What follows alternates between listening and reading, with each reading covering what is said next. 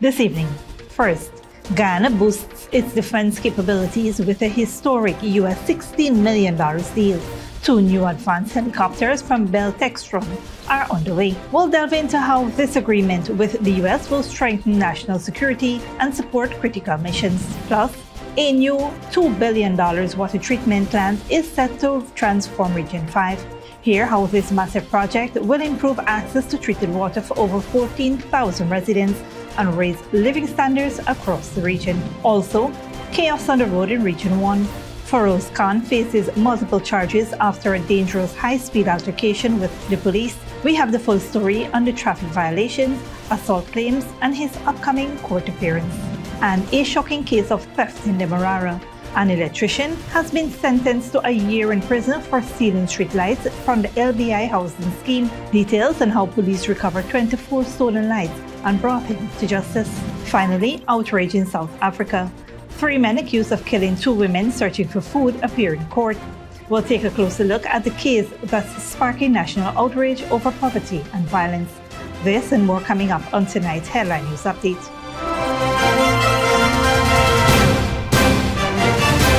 Welcome to this broadcast of Channel 2's Headline News Update for October 3rd, 2024. I am Bibi Bacchus. Thank you for joining us. First up, Feroz Khan, a driver from Hossororo, Region 1, is set to face several charges after a late-night altercation with the police on September 29, 2024.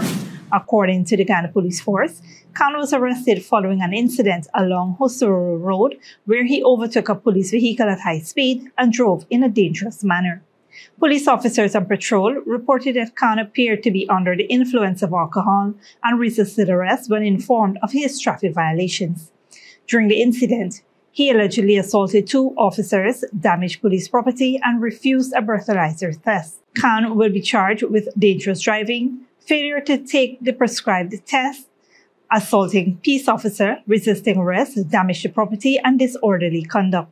He is scheduled to appear at the Mabaruma Magistrates Court.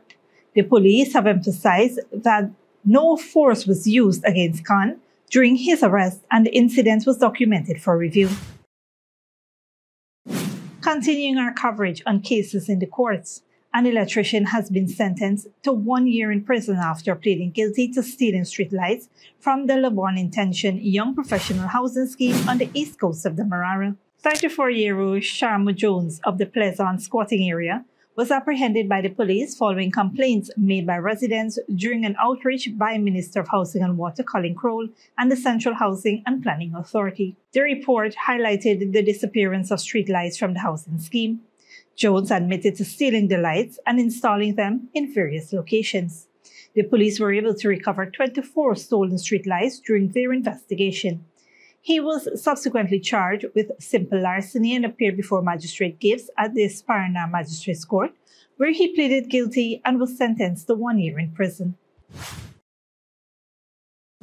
Ghana has signed a historic $16 million contract with Bell Textron Incorporated to acquire 2 advanced rotary-wing aircraft. The agreement, signed on October 2, 2024, aims to enhance the operational capability of the Ghana Defense Force and strengthen security cooperation between Ghana and the United States.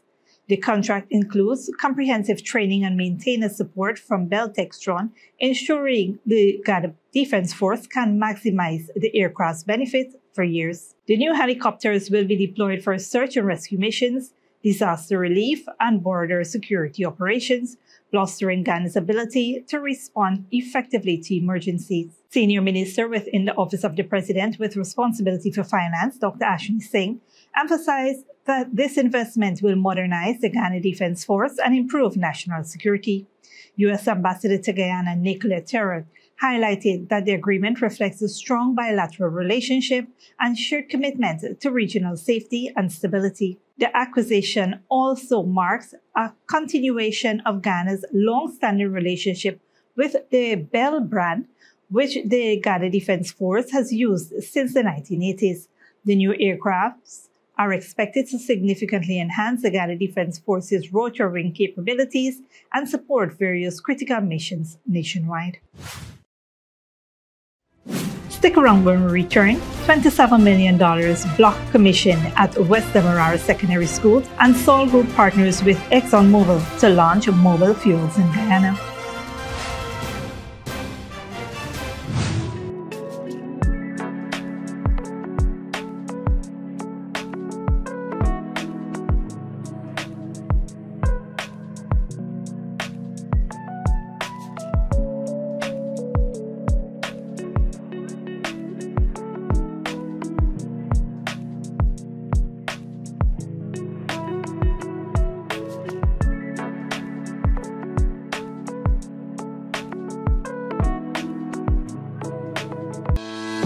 GCOM is currently conducting a national registration exercise. Who can register? Anyone who will be 14 years or older by December 31, 2024 and is a Guyanese citizen by birth, descent, naturalization, or is a citizen from a Commonwealth country living in Guyana for 1 year or more. It is the civic duty and legal responsibility of all persons who meet the eligibility requirements to apply for registration. By doing so, you will be ensuring that you are issued a national identification card and be included in the official lists of electors for future elections, providing you meet all eligibility criteria. This registration exercise will end on November 29, 2024. For further information, contact GCOM on 225-027729 or visit the website www.gcom.org.gy. Good girl forget things.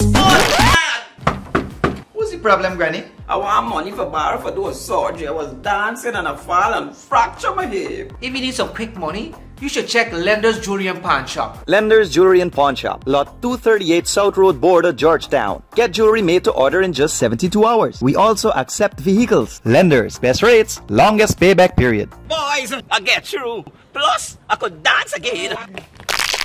Lender's Jewelry and Pawn Shop.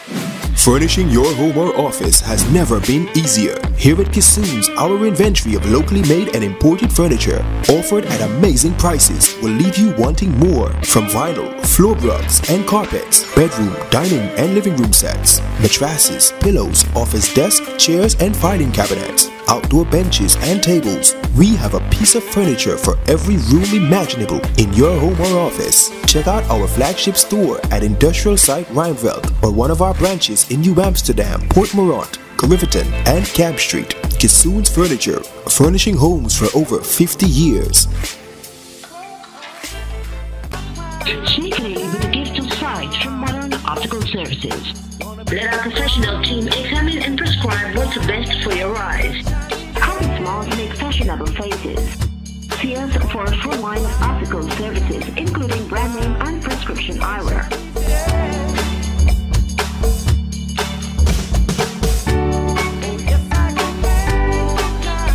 Modern Optical Services, 316 Mill Street, Georgetown, telephone 226-1082.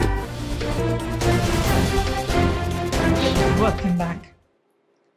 The Sol Group has signed an agreement with ExxonMobil to become the licensee for the mobile brand in Guyana.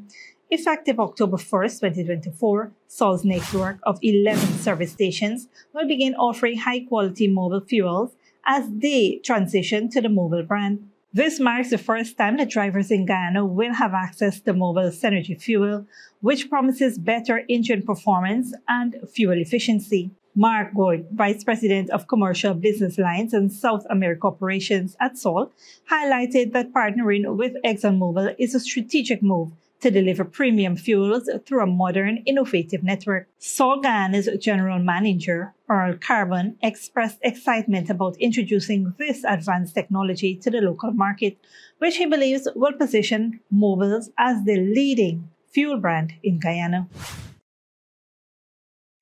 Moving on, a new $27 million building has been officially commissioned at West Demerara Secondary School, Region 3, to provide a better learning environment for sixth form students. The two-story structure features 5 large classrooms and essential amenities, creating space for approximately 150 students. Currently, 33 students are enrolled in the Caribbean Advanced Proficiency Examination studies at the school. During the commissioning ceremony, Minister of Education Prem Manikchand encouraged students to fully utilize the resources provided to excel academically. The minister also announced plans for the school, including the construction of a swimming pool and a multi-purpose court to expand recreational opportunities. Additionally, several new secondary, primary, and nursery schools are expected to be built in Region 3 to accommodate the growing student population and reduce long commutes. We're looking for land to build a new secondary school at Vredenhoek. So in about 2 years' time, we're going to have all the secondary schools we need right here in Region 3, to the point where we won't have children, or we ought not to have children, traveling from far to get to a secondary school. Minister Manikchand emphasized that these developments will ensure that Region 3 has all the necessary secondary schools within the next 2 years, enhancing educational opportunities for students in that area.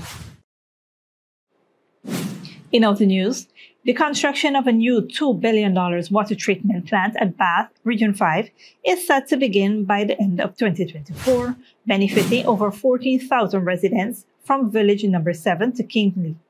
Minister within the Ministry of Housing and Water, Susan Rodriguez, announced the development during a community meeting at Cotton Tree Primary School, noting that the plant will provide treated water to 43% of the region as part of the Coastal Water Treatment Infrastructure Program. The project, funded by the Caribbean Development Bank, is expected to be completed within 18 months. This is funded through the Caribbean Development Bank to the tune of $2 billion. Once that treatment plant is completed, it will service 43% of this region with treated water. Additionally, rehabilitation of the Cotton Tree Water Treatment Plant is on track for completion by December, enhancing potable water access for 15,000 residents between Number 6 Village and Ithaca. Upgrades are also ongoing at several smaller plants, ensuring improved water quality and service levels across Region 5. Once all projects are finalized, the region is projected to achieve 100% access to treated water, significantly improving living standards for its residents. Don't go away after the break.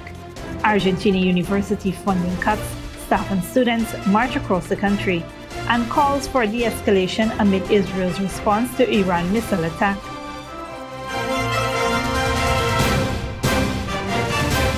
Good girl forget things.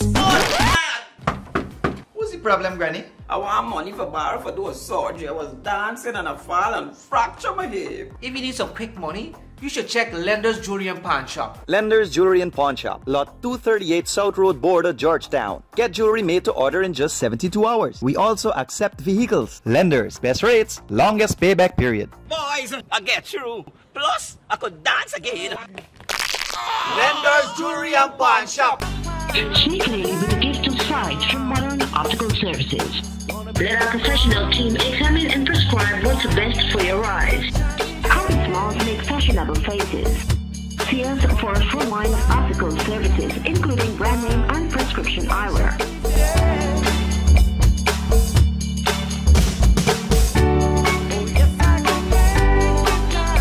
Modern Optical Services, 316 Mill Street, Georgetown. Telephone 226-1082.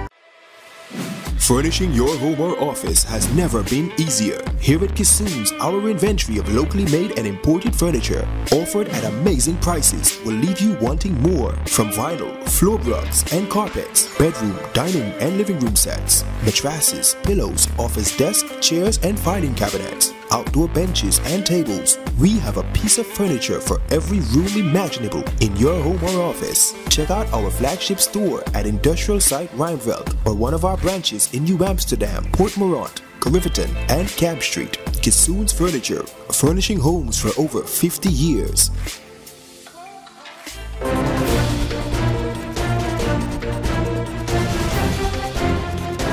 Welcome back. Now we take a look at what's happening in the region and around the world.